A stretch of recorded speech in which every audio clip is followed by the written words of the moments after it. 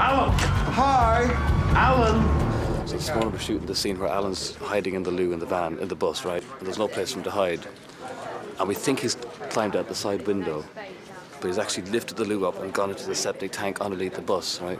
So this whole rig here this morning is to replicate that, but off the bus, because we couldn't shoot it for real on the bus. I think any day when you can put Steve Coogan in a toilet It's a good day. It's a good day for the film did a industry. good day's work there. Steve was lying in the loo earlier on, and you just saw his face through the toilet like that. And it looked so perfect, it almost looked like it's the sort of thing that had been done in post-production rather than shot for real.